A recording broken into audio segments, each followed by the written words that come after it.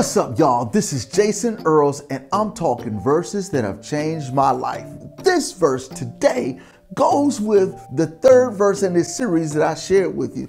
It has to do with how I, as a young 19-year-old, was able to embrace God's plan for sexual purity.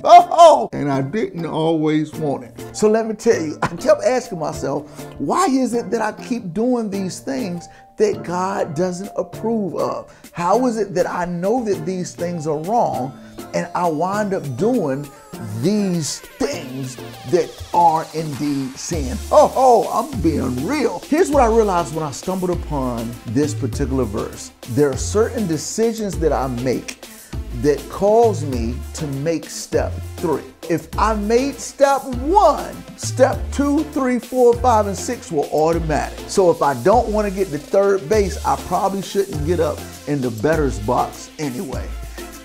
So here's what the verse says. Proverbs 22:5. Thorns and snares are in the way of the perverse, but he who guards himself is far from them.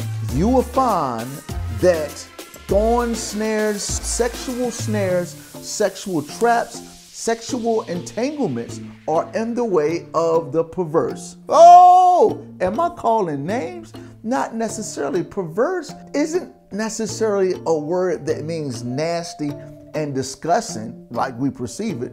What perverse means is taking something outside of its God-intended purpose. So when you're taking and I'm taking my body outside of God's intended purpose, or taking sex outside of God's intended purpose, that's what's considered perverse by a biblical standard. So if I'm taking things, in particular sex, outside of God's purpose, then I'm gonna readily fall into traps, snares, or entanglements. But if I wanna guard my heart, those things are far away from me. So I realized, like, man, ultimately I'm getting entangled or trapped because it was set by my own desires. So the things that I wanted to please me oftentimes were the things that wind up grabbing me and making me make poor decisions later on down the road. And so if I did not want to be trapped or entangled,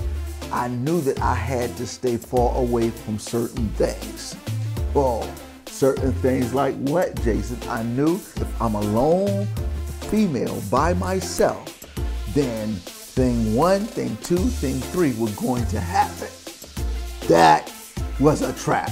And so I knew that I better stay away from being in private settings with the person of the opposite sex. Because if I didn't, the beast would get released. So if I want to make sure that the beast is tamed, I got to make sure I just started evaluating the traps that I was falling into. I'm Jason Earls, and that is one verse that has changed my life.